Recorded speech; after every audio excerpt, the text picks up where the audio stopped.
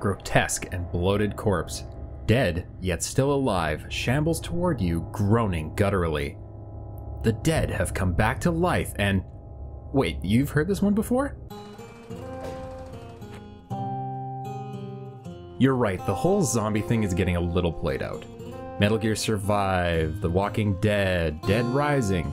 There are a ton of properties that hinge exclusively on the premise that dead things aren't staying that way. State of Decay 2 hits Xbox One and Game Pass this week, and is the latest game featuring a zombie apocalypse.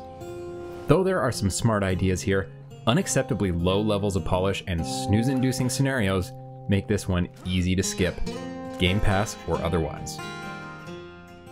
Most zombie properties are, like it or not, pretty generic.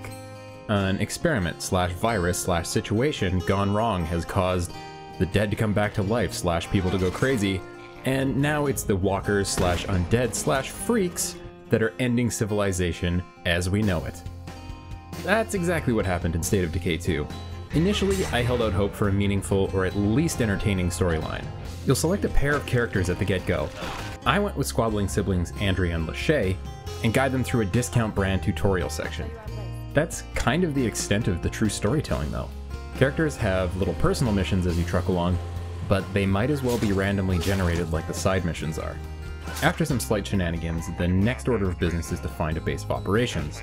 The game spoon feeds you one at the end of the tutorial and walks you through the mechanics of building a base. Resource management is a big part of that. Your residents will consume food, ammo, materials, medicine, and more as time goes on, and a large portion of your time will be spent scavenging or doing errands for the resources you need. I kind of like how the base development works. Each survivor has his or her own quirks and preferences, and you can spend resources to build modules that satisfy those wants, like an infirmary or a watchtower. It's a very small-scale simulation, but paying attention to the needs of my survivors was one of the entertaining parts of State of Decay 2. Frustrating and often bizarre design decisions start to rapidly creep in though. Other groups of survivors will often call on the radio asking for help, but there's no real clear and immediate way to tell who's calling you. The text will say something like, Mike. I've never met Mike, nor his group, and absolutely zero character motivation for undertaking dangerous tasks for these people is given. When that's done, a small black marker is placed on the map. I completely missed those markers for a good long while, but they're kind of a small piece of a much larger and lousier UI.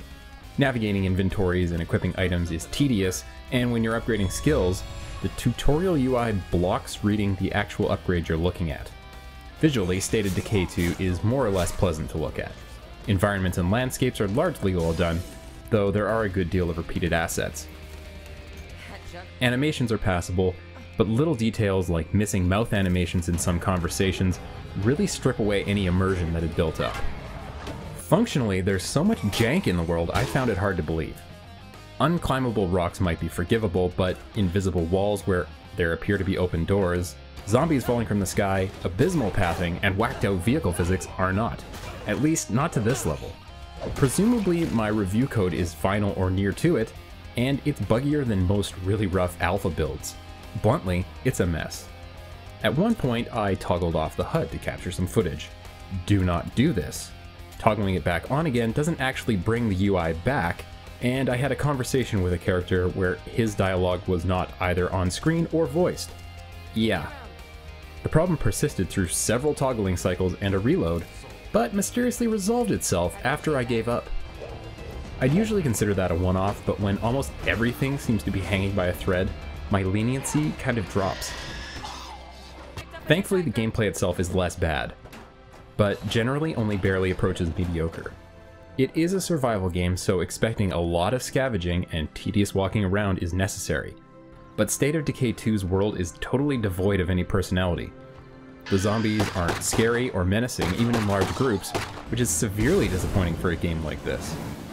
Exploring and scavenging should be terrifying and require careful planning. It isn't, and it doesn't. There are only a few types of zombies, and they're all dealt with by mashing the X button. Each kill is more or less identical, and there's very little to make it stand out compared to almost any other game. Driving with your car doors open and smashing through the deadheads is admittedly a good time, but going further than a few minutes from home is just asking for a randomly generated crisis to happen at the base. Things get boring in an awful hurry, and I had very little motivation to explore much after a few hours. I was about to launch into another broken situation here, but I'm sure you get the point by now. The point is this: although there's a competent core loop and entertaining resource management sim somewhere within State of Decay 2, it's really, really broken. Unacceptably so.